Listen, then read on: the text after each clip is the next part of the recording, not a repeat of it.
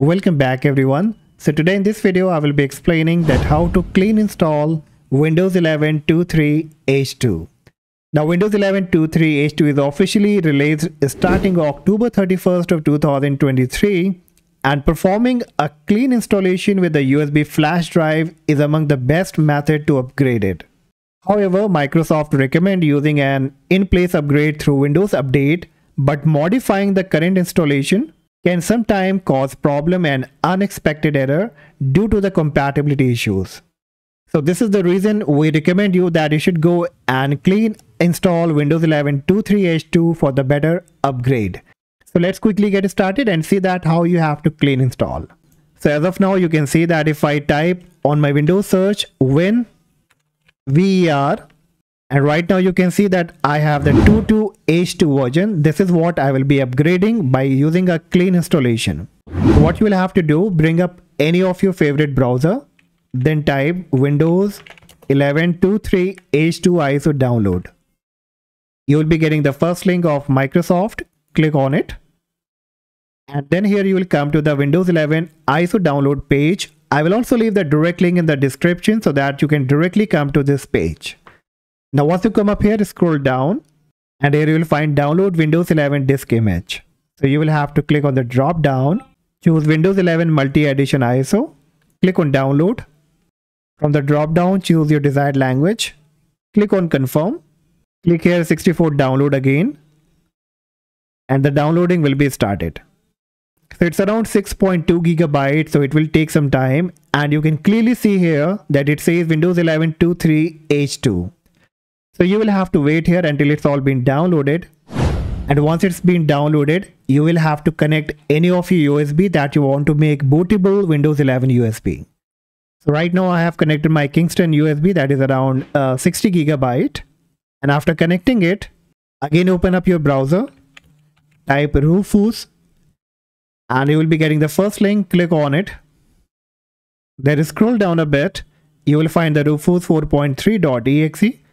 So click on it, download it, and once downloaded and installed, you will be getting this kind of Rufus page will now be coming up.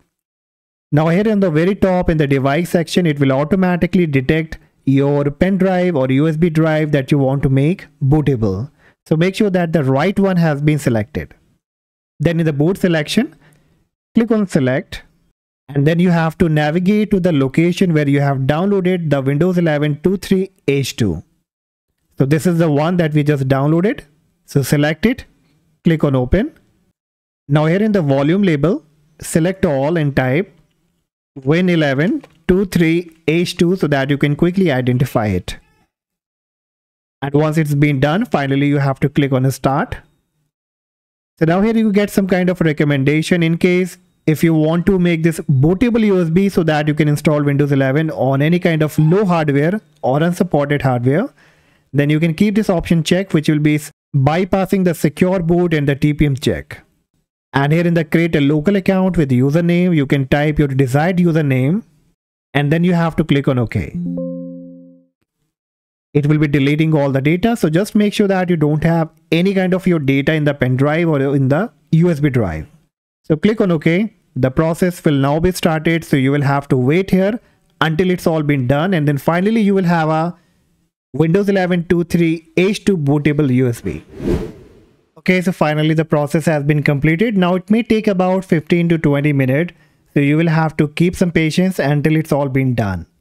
So once it's been done, we have the final ready Windows 11 23H2 bootable USB.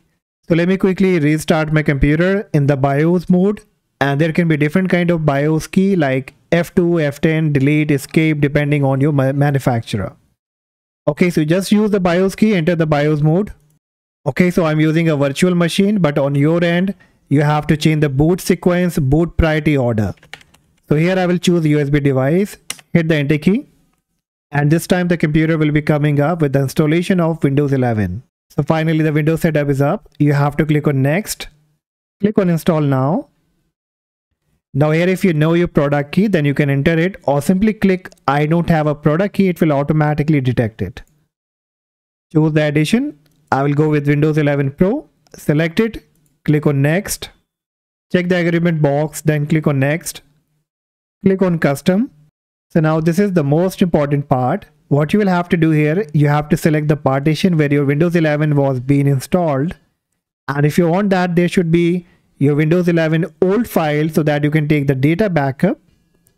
So you can just select it and click on next. You don't have to delete or format. But if you want to delete the old Windows, then you can select it, then click on delete. And the unallocated space will be created. Again, you have to select it, click on new, click on apply. Again, select it, click on next, and the installation will now be started. So now let's wait here until all the installation process has been completed. Then I will finally show you that how it looks like and how we upgrade it to Windows 11 2.3 H2.